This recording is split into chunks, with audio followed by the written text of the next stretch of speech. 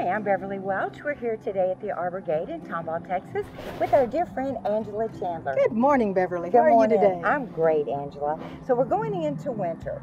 One of the most popular fruit trees here on the Gulf Coast are citrus. Yeah, our staple fruit. It is. It's so easy to grow, but people are often a little bit shy because of cold hardiness. We're fortunate that we really don't have much winters here, but we do occasionally have the freeze. We do. So we're going to talk about today how we're going to protect and winterize our citrus, whether they're in the ground or in a container. That's right. It'll apply to both. Yes. So are there some steps we should be doing through the fall to get these guys prepared? There actually are. You know, like with anything else, it's the preparation that we do is geared towards making the tree healthier and more resistant to the freezes. Okay. A little more resiliency. So starting in September, we're going to feed with kelp meal, just according to the package directions is fine. There are chemicals or components in the kelp meal that are going to thicken the cell walls of the citrus and make it a little tougher from that standpoint. Perfect. Then the other thing we're going to do is, starting in September, we can spray the foliage with seaweed, liquid seaweed as well. Every 2 to 3 weeks is fine. Right. It does the same thing through the foliage. It's going to make it thicker, tougher, and a little bit more resilient. If for some reason you get caught by winter and you don't get a chance to do these things ahead of time, then really between freeze events all winter, you can spray the seaweed and it'll really help your citrus out. So those are things we should be doing way before we look at our first freeze. All right, so we're just getting them ready. We're getting them ready, toughening them up. And again, whether or not your citrus is in the ground or in a large patio container, what we do in case of a freeze has a lot to do with the age of the tree, the length of time it's been in its container or in the ground, the type of citrus that it is. So can you walk us through real quick what we need to do? Any citrus that's less than 5 years old in your garden. So relatively newly planted. Yeah, very newly planted, what we would consider juvenile trees still. Okay. They're going to be a little less hardy than a mature tree in your landscape. So if you know that you have a series of immature trees, I would pay a little bit more attention to them and maybe allow 5 degrees of leniency to say I would protect them 5 degrees sooner than I would a mature tree. All right. And again, condition has a lot to do with it. If you've paid attention to your trees and you have big, healthy citrus trees, they're going to be a lot tougher, and you could maybe go the other way. Say they can take 5 degrees more of that extra cold temperature. But if you've had trouble with any kind of insect pressure that year before, then I would consider them in a slightly weakened condition, and we're going to baby them a little bit. So even mature environmental trees conditions has a lot to do with it. The winter. Right. And the main goal, really, when we're protecting our citrus, it's okay if we have some damage here on the foliage. Oh, sure. We're trying to protect this grass. We are. Yeah, in fact, that's something important to mention, that we could actually sustain canopy damage. You know, we don't want it. Right. But we could sustain canopy damage and not lose our tree as long as we do protect the graft. So we're going to concentrate our efforts there. Okay. And then in a secondary way, we're also going to do what we can to protect the canopy as well. And you know, if we do have damage to the canopy, it's not something that you go out and prune right away. No, in fact, we actually recommend that you don't do any pruning.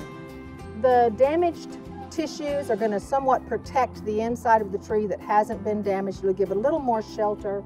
But in addition to that, we don't want to do any heavy pruning until the danger of frost is past. Right. So just bear with it, put up with a little bit of that unsightliness, and wait till that first few weeks of March to start doing any major pruning. Right, and we prune early like that. You know, we oftentimes will get a week or two of 70-degree weather. That's Midwinter, it will think it's time to grow again. That's exactly and right. will sustain even more damage. It can, because that's a very tender growth. That new growth is very tender. So you want to hold it back as much as possible. Okay, so the forecast is for a freeze. Right. And when you say freeze, we don't mean just a dip down frost. Oh, no. Right? So when you say freeze, what temperature range are we looking for? Well, we're talking about the hard freezes, and we're also talking about the duration of the freeze. You know, quite often we have what we call the pre-dawn dip. Right. Starting about 5 o'clock, it'll dip below freezing temperatures, and then as soon as the sun comes up, it pops right back up. Our citrus is really not in much danger then. Okay. What we're looking for is that sustained freezing temperatures, and for a long period of time, 4 to 6 hours or more. All right. That's when we need to be the most careful. But the type of citrus makes a difference too. kumquats and satsumas, they'll take down to the 20s or even more. So we seldom need to really worry about those trees. Okay. But the lemons and limes are a little bit different. They're the least hardy of our citrus. So when we're getting to those, we need to monitor them, pretty much keep an eye on them all winter. And we do have a blog on the website. Right. And we'll make sure everybody has a link to that. Okay. That will give you a chart that shows you from hardiest to least hardy, okay, so you can kind of monitor your citrus. Okay, so the forecast tonight is for a freeze. Okay. Okay, and it's going to be a sustained freeze. All right. 46 or more hours. Yes. Now, I have fruit on my tree. Right. Do I go pick it? Not necessarily.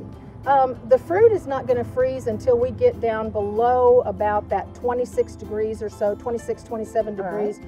For 4 hours or more. So if we're not going to be there, there's no reason to rush out and grab that fruit. Okay. The one thing we do want to keep in mind is that if we do have a fruit load, that's one of the things that makes the whole tree a little less hardy.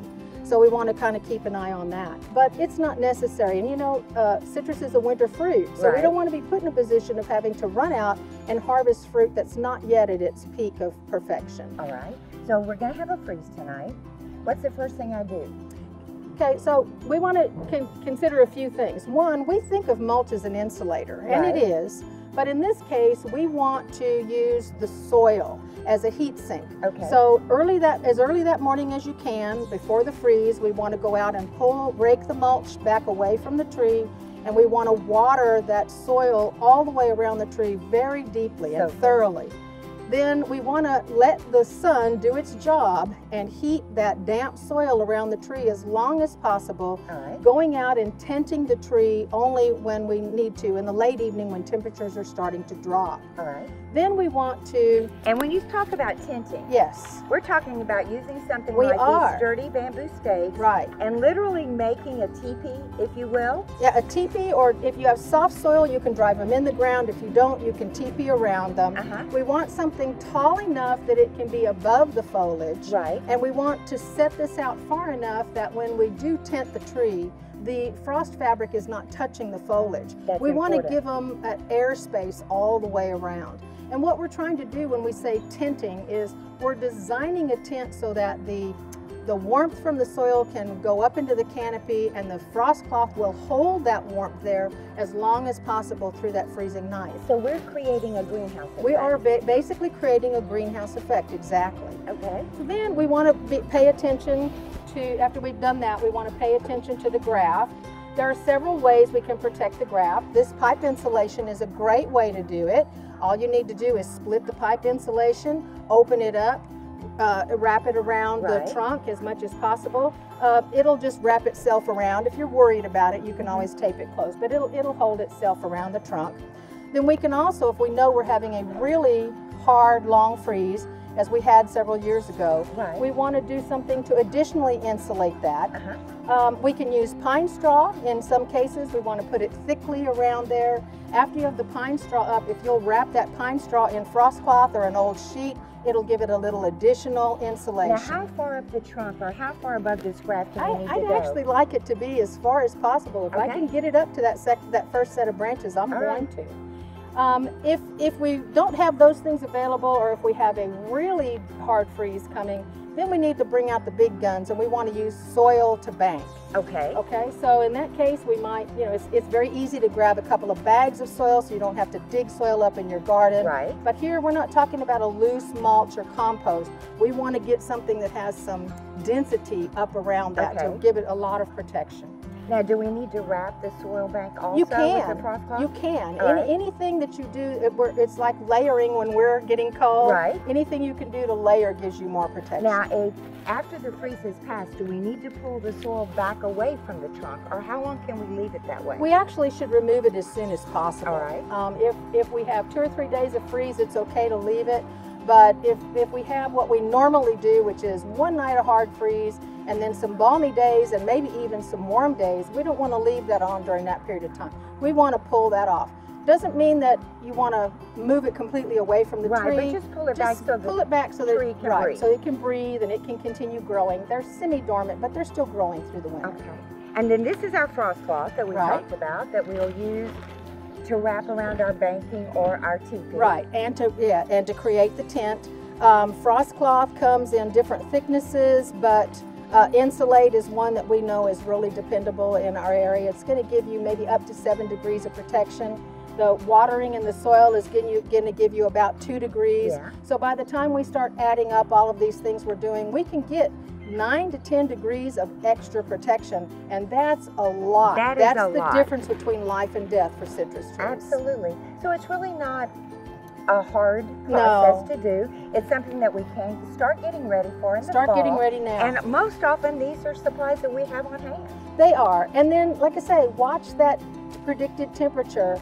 Sometimes we have a tendency to overreact, and people will go out and wrap everything thinking that that's going to really help. If it's not going to get down to those really dicey temperatures, leave the trees alone. They'll be okay. Absolutely never use plastic. Never use plastic. Plastic actually causes more damage and doesn't really do anything to help you. The only time I would ever consider using plastic is if we had a freeze coming with a very heavy rain predicted or a freezing rain. I would put the insulation on first and then maybe use plastic to keep the insulation dry. It has nothing to do for the tree. It's just to keep our fabric dry. So citrus, very easy. Very easy to protect. Very productive, and not to worry about cold weather. No, tougher than you think. We can get it through the winters easily. Perfect. Thanks, Angela. You bet.